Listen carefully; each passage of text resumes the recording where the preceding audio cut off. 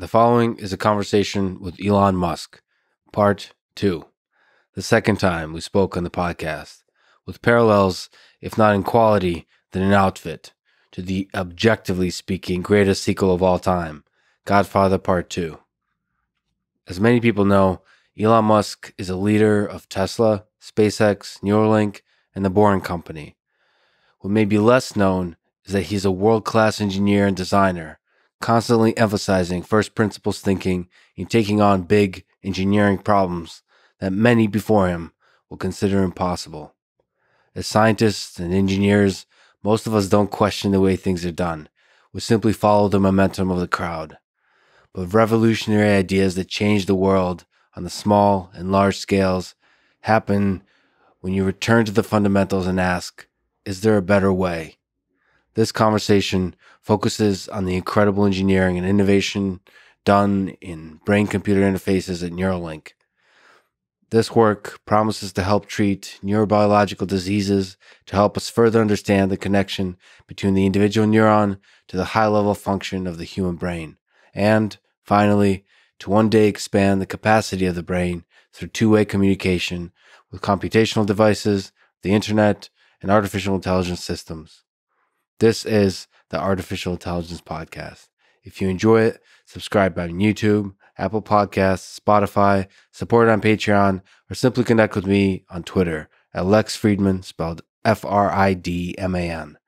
And now, as an anonymous YouTube commenter referred to our previous conversation as the, quote, historical first video of two robots conversing without supervision, here's the second conversation with Elon Musk.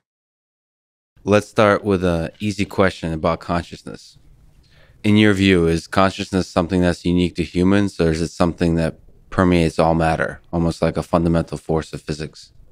I don't think consciousness permeates all matter. Panpsychists believe that. Yeah. There's a philosophical... How would you tell? That's true. That's a good point. I believe in the scientific method. I don't blow your mind or anything, but the scientific method is like, if you cannot test the hypothesis, then you cannot reach a meaningful conclusion that it is true. Do you think understanding consciousness is within the reach of science, of the scientific method? We can dramatically improve our understanding of consciousness. I would be hard-pressed to say that we understand anything with complete accuracy, but can we dramatically improve our understanding of consciousness? I believe the answer is yes. Does an AI system, in your view, have to have consciousness in order to achieve human level or superhuman level intelligence? Does it need to have some of these human qualities like consciousness, maybe a body, maybe a fear of mortality, capacity to love, those kinds of silly human things? It's different.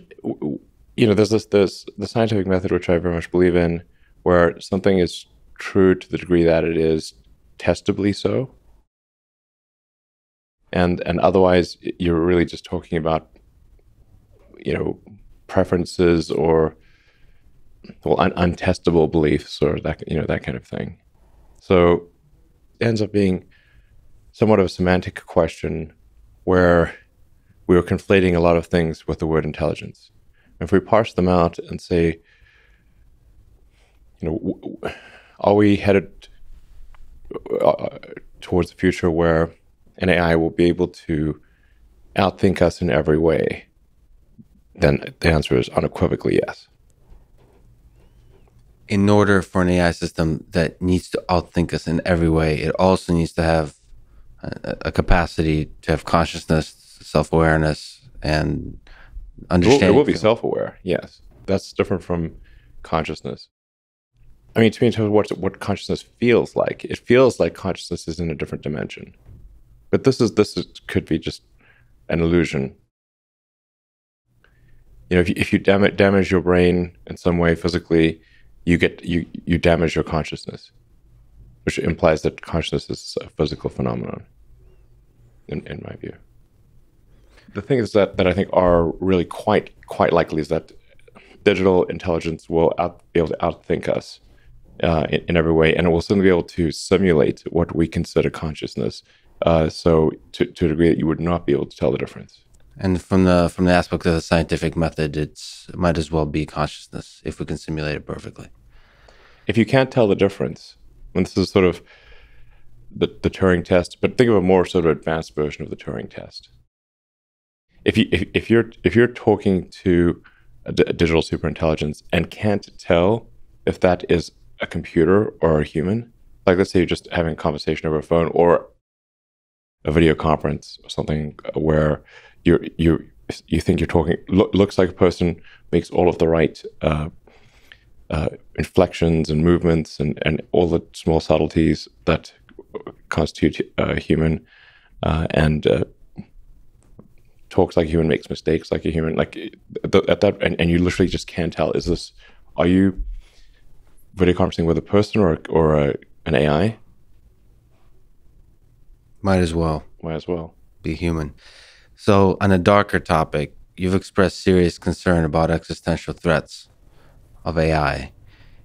It's perhaps one of the greatest challenges our civilization faces, but since I would say we're kind of an optimistic descendants of apes, perhaps we can find several paths of escaping the harm of AI. So if I can give you 3 options, maybe you can comment which do you think is the most promising. So 1 is scaling up efforts on AI safety and beneficial AI research in hope of finding an algorithmic or maybe a policy solution. 2 is becoming a multiplanetary species as quickly as possible. And 3 is merging with AI and riding the wave of that increasing intelligence as it continuously improves. What do you think is most promising, most interesting as a civilization that we should invest in?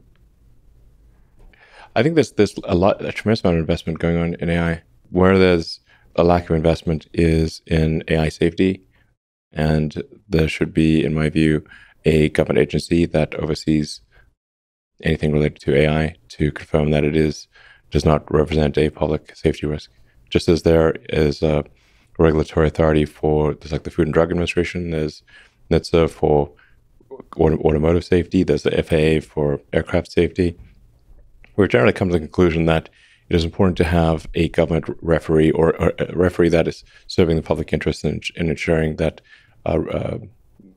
things are safe when there's a potential danger to the public. I would argue that AI is unequivocally something that has potential to be dangerous to the public, and therefore should have a regulatory agency, just as other things that are dangerous to the public have a regulatory agency. But let me tell you, the problem with this is that the government moves very slowly, and usually the way a regulatory agency comes into being is that something terrible happens. There's a huge public outcry, and years after that, there's a regulatory agency or a rule put in place. Take something like seatbelts. It was known for, I don't know, a decade or more that seatbelts would have a massive impact on safety and save so many lives and serious injuries. And the car industry fought the requirement to put seatbelts in tooth and nail. That's crazy. Yeah. And I don't know, hundreds of thousands of people probably died because of that. And they said people wouldn't buy cars if they had seatbelts, which is obviously absurd. Or look at the tobacco industry and how long they fought anything about smoking. That's part of why I helped make that movie, Thank You for Smoking. You can sort of see just how pernicious it can be when you have these companies effectively achieve regulatory capture of government. The bad. People in the AI community refer to the advent of digital superintelligence as a singularity. That is not to say that it is good or bad, but that it is very difficult to predict what will happen after that point, and that there's some probability it will be bad, some probability it will be good. We obviously want to affect that probability and have it be more good than bad. Well, let me, on the merger with AI question and the incredible work that's being done at Neuralink, there's a lot of fascinating innovation here across different disciplines going on. So the flexible wires, the robotic sewing machine, the responsive brain movement, and everything around ensuring safety and so on. So we currently understand very little about the human brain. Do you also hope that the work at Neuralink will help us understand more about the human mind, about the brain? Yeah, I think the work in Neuralink will definitely shed a lot of insight into how the brain and the mind works. Right now, just the data we have regarding how the brain works is very limited. We've got fMRI, which is that's kind of like putting a stethoscope on the outside of a factory wall, and then putting it like all over the factory wall, and you can sort of hear the sounds, but you don't know what the machines are doing really. It's hard. You can infer a few things, but it's very broad brushstroke. In order to really know what's going on in the brain, you have to have high precision sensors, and then you want to have stimulus and response. Like if you trigger a neuron, how do you feel? What do you see? How does it change your perception of the world? You're speaking to physically, just getting close to the brain, being able to measure signals from the brain, will give us sort of open the door inside the factory. Yes, exactly. Being able to have high precision sensors that tell you what individual neurons are doing, and then being able to trigger the neuron and see what the response is in the brain, so you can see the consequences of if you fire this neuron, what happens? How do you feel? What does it change? It'll be really profound to have this in people, because people can articulate their change, like if there's a change in mood, or if they can tell you if they can see better or hear better, or be able to form sentences better or worse, or their memories are jogged, or that kind of thing. So on the human side, there's this incredible general malleability, plasticity of the human brain. The human brain adapts, adjusts, and so on. So it's not that plastic, to be totally frank. So there's a firm structure, but nevertheless, there is some plasticity. And the open question is, sort of, if I could ask a broad question, is how much that plasticity can be utilized. Sort of on the human side, there's some plasticity in the human brain. And on the machine side, we have neural networks, machine learning, artificial intelligence. It's able to adjust and figure out signals. So there's a mysterious language that we don't perfectly understand that's within the human brain. And then we're trying to understand that language to communicate both directions. So the brain is adjusting a little bit. We don't know how much. And the machine is adjusting. Where do you see, as they try to sort of reach together, almost like with an alien species, try to find a protocol, communication protocol that works, where do you see the biggest benefit arriving from, on the machine side or the human side? Do you see both of them working together? I actually think the machine side is far more malleable than the biological side by a huge amount. So it will be the machine that adapts to the brain. That's the only thing that's possible. The brain can't adapt that well to the machine. You can't have neurons start to regard an electrode as another neuron, because like neuron there's like the pulse, and so something else is pulsing. So there is that elasticity in the interface, which we believe is something that can happen, but the vast majority of the malleability will have to be on the machine side. But it's interesting when you look at that synaptic plasticity at the interface side, there might be like an emergent plasticity, because it's it's not like in the brain, it's a whole nother extension of the brain. We might have to redefine what it means to be malleable for the brain. So maybe the brain is able to adjust to external interfaces. There will be some adjustment to the brain, because there's going to be something reading and simulating the brain, and so it will adjust to that thing. But the vast majority of the adjustment will be on the machine side. It has to be that, otherwise it will not work. Ultimately, like we currently operate on two layers. We have sort of a limbic, like primitive brain layer, which is where all of our kind of impulses are coming from. It's sort of like we've got like a monkey brain with a computer stuck on it. That's the human brain, and a lot of our impulses and everything are driven by the monkey brain. And the computer, the cortex, is constantly trying to make the monkey brain happy. It's not the cortex that's steering the monkey brain. It's the monkey brain steering the cortex. But the cortex is the part that tells the story of the whole thing. So we convince ourselves it's more interesting than just the monkey brain. cortex is like what we call like human intelligence. So it's like that's like the advanced computer relative to other creatures. Other creatures do not have either. Really, they don't have the computer, or they have a very weak computer relative to humans. But it's like it sort of seems like surely the really smart thing should control the dumb thing, but actually the dumb thing controls the smart thing. So do you think some of the same kind of machine learning methods, whether that's natural language processing applications, are going to be applied for the communication between the machine and the brain to learn how to do certain things like movement of the body, how to process visual stimuli, and so on? Do you see the value of using machine learning to understand the language of the two-way communication with the brain? Sure. Yeah, absolutely. I mean, we're a neural net, and that, AI is basically neural net.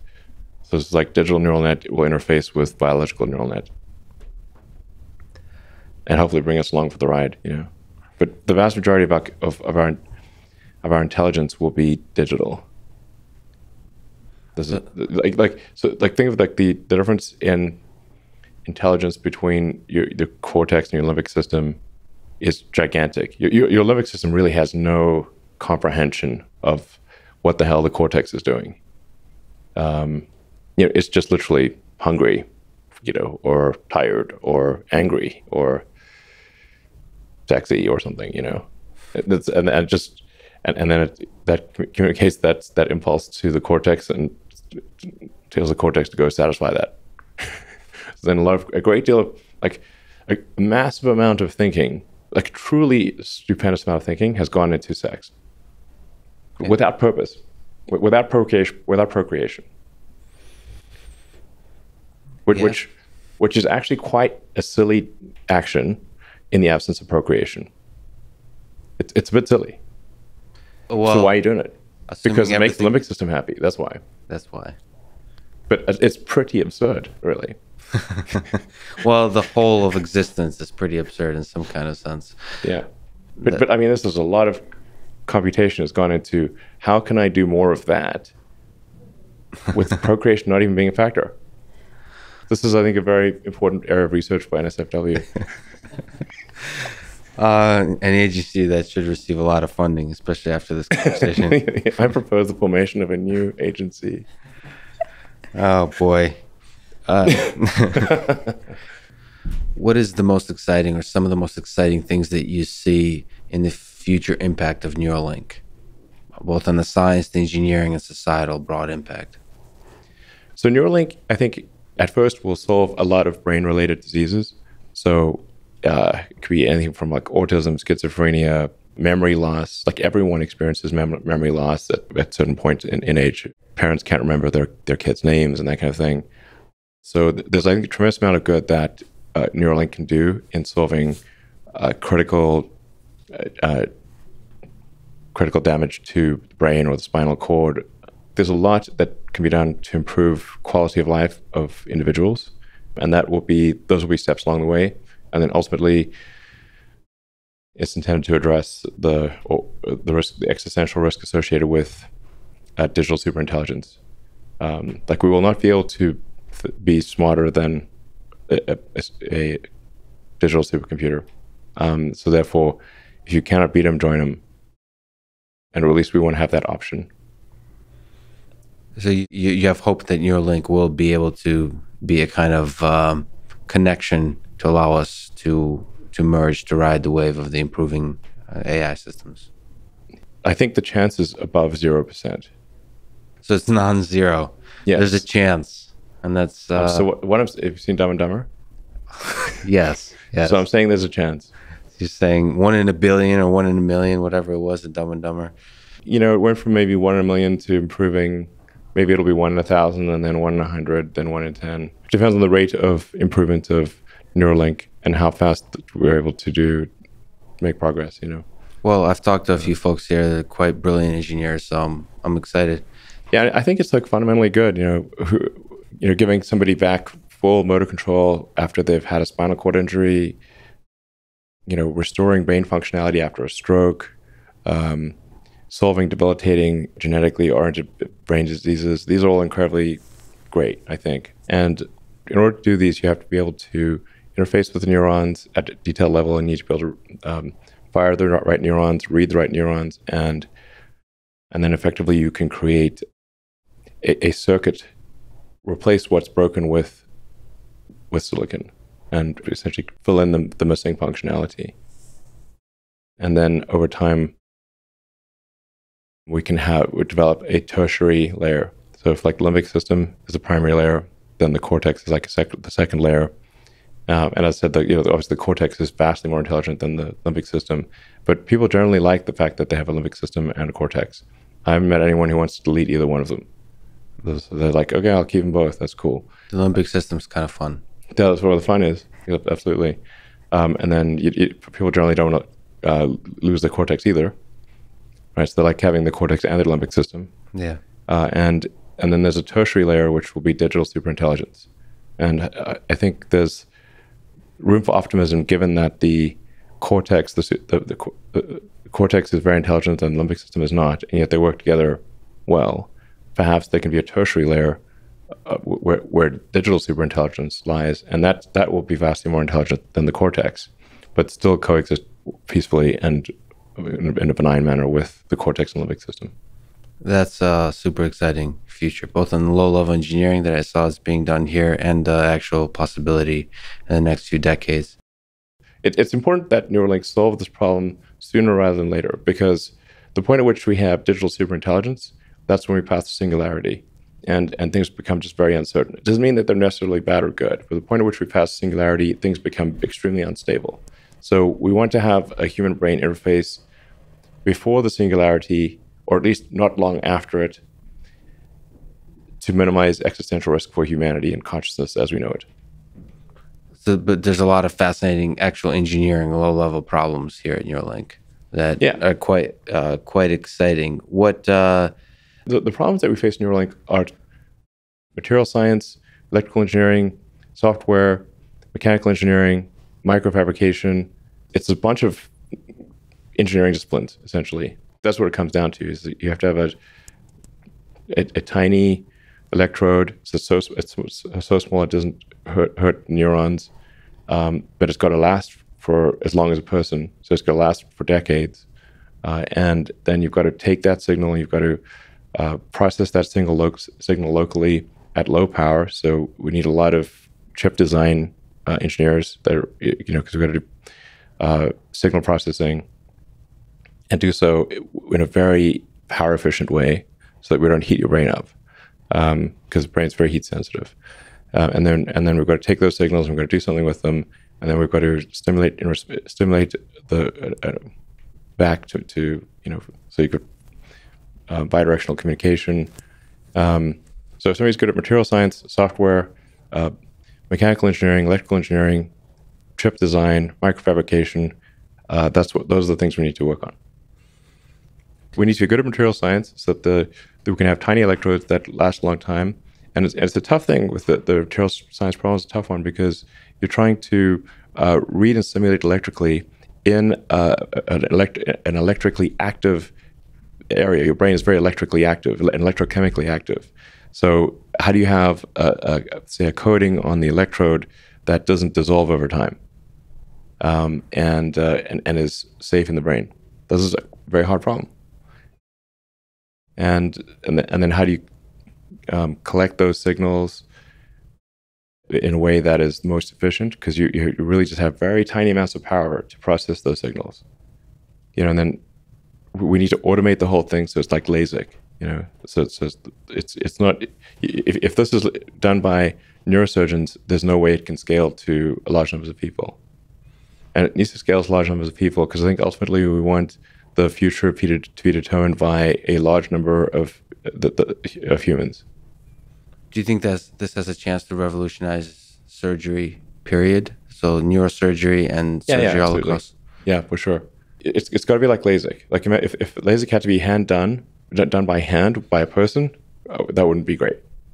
Yeah. So it's done by a robot. And the ophthalmologist kind of just needs to make sure your head's in the right position, and then they can just press a button and go. So Smart Summon and soon Autopark takes on the full beautiful mess of parking lots and their human-to-human nonverbal communication. I think it has actually the potential to have a profound impact in changing how our civilization looks at AI and robotics, because this is the first time human beings, people that don't own a Tesla, may have never seen a Tesla or heard about a Tesla, get to watch hundreds of thousands of cars without a driver. Yeah. Do you see it this way, almost like an education tool for the world about AI? Do you feel the burden of that, the excitement of that, or do you just think it's a smart parking feature? I do think you are getting at something important there, which is most people have never really seen a robot. Right. And what is the car that is autonomous? It's a four-wheeled robot. Right. Yeah, but it communicates a certain sort of message with everything from safety to the possibility of what AI could bring, to its current limitations, its current challenges, its what's possible. Do you feel the burden of that, almost like a communicator, educator to the world about AI? We're just really trying to make people's lives easier with autonomy. But now that you mention it, I think it will be an eye-opener to people about robotics, because they've really never seen, most people have never seen a robot, and there are hundreds of thousands of Teslas. Won't be long before there's a million of them that have autonomous capability and the drive without a person in it. And you can see the kind of evolution of the car's personality and thinking with each iteration of Autopilot. You can see it's uncertain about this, or it gets, but now it's more certain. Now it's moving in a slightly different way. Like I can tell immediately if a car is on Tesla Autopilot, because it's got just little nuances of movement. It just moves in a slightly different way. Cars on Tesla Autopilot, for example, on the highway are far more precise about being in the center of the lane than a person. If you drive down the highway and look at where cars are, the human-driven cars are within their lane, they're like bumper cars. They're like moving all over the place. The car on Autopilot, dead center. Yeah, so the incredible work that's going into that neural network, it's learning fast. Autonomy is still very, very hard. We don't actually know how hard it is fully, of course. You look at most problems you tackle, this one included, with an exponential lens. But even with an exponential improvement, things can take longer than expected sometimes.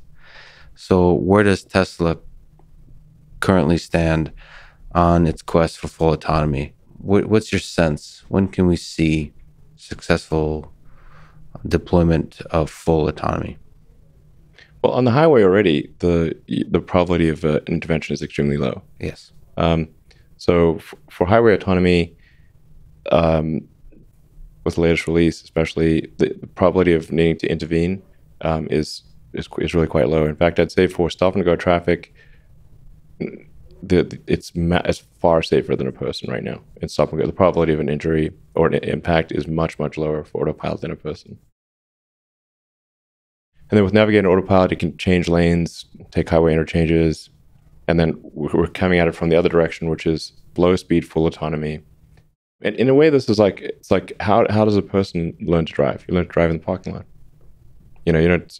First time you learned to drive probably wasn't jumping on Market Street in San Francisco. That'd be crazy. You learn to drive in the parking lot, get things right at low speed, and then the missing piece that we're working on is traffic lights and stop streets. Stop streets, I would say, actually also relatively easy, because you kind of know where the stop street is. Worst case, you can geocode it and then use visualization to see where the line is and stop at the line to eliminate the GPS error.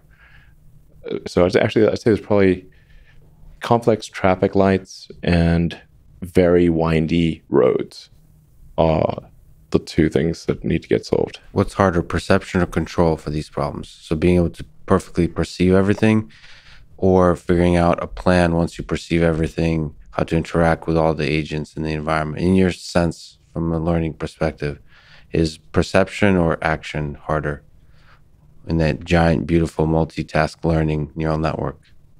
The hardest thing is having an accurate representation of the physical objects in vector space. So taking the visual input, primarily visual input, some sonar and radar, and then creating an accurate vector space representation of the objects around you.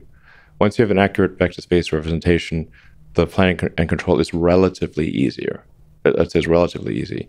Basically, once you have accurate vector space representation, then you're kind of like a video game, like cars in like Grand Theft Auto or something. Like they work pretty well. They drive down the road. They don't crash, pretty much unless you crash into them. That's because they've got an accurate vector space representation of where the cars are, and then they're rendering that as the output. Do you have a sense, high level, that Tesla's on track on being able to achieve full autonomy? So on the highway, yeah, absolutely, and still no driver sensing. And we have driver sensing with torque on the wheel. That's right. Yeah. By the way, just a quick comment on karaoke. Most people think it's fun, but I also think it is a driving feature. I've been saying for a long time, singing in the car is really good for attention management and vigilance management. That's right. Tesla karaoke, it's great. It's one of the most fun features of the car. Do you think of a connection between fun and safety sometimes? Yeah, if you can do both at the same time, that's great. I just met with Andrew and wife of Carl Sagan, who directed Cosmos. I'm generally a big fan of Carl Sagan. He's super cool and had a great way of putting things. All of our consciousness, all civilization, everything we've ever known and done is on this tiny blue dot. People also get too trapped in their like squabbles amongst humans and just don't think of the big picture. They take civilization and our continued existence for granted. They shouldn't do that. Look at the history of civilizations. They rise and they fall. And now civilization it's globalized. And so civilization, I think, now rises and falls together. There's not geographic isolation. This is a big risk. Things don't always go up. That's an important lesson of history. In 1990, at the request of Carl Sagan, the Voyager 1 spacecraft, which is a spacecraft that's reaching out farther than anything human-made into space, turned around to take a picture of Earth from 3.7 billion miles away. And as you're talking about the pale blue dot, that picture, the Earth takes up less than a single pixel in that image. Yes. Appearing as a tiny blue dot, as pale blue dot, as Carl Sagan called it. So he spoke about this dot of ours in 1994. And if you could humor me, I was wondering if in the last 2 minutes you could read the words that he wrote describing this pale blue dot. Sure. Yes, it's funny, the universe appears to be 13.8 billion years old. Earth is like 4.5 billion years old. In another 500 million years or so, the sun will expand and probably evaporate the oceans and make life impossible on Earth, which means that if it had taken consciousness 10% longer to evolve, it would never have evolved at all. Just 10% longer. And I wonder how many dead one-planet civilizations there are out there in the cosmos that never made it to the other planet and ultimately extinguished themselves or were destroyed by external factors. Probably a few. It's only just possible to travel to Mars, just barely. If G was 10% more, wouldn't work really. If G was 10% lower, it would be easy. Like you can go single stage from the surface of Mars all the way to the surface of the Earth, because Mars is 37% Earth's gravity, thereabouts. We need a giant booster to get off Earth. Channeling Carl Sagan. Look again at that dot. That's here. That's home. That's us. On it, everyone you love, everyone you know, everyone you've ever heard of, every human being who ever was, lived out their lives.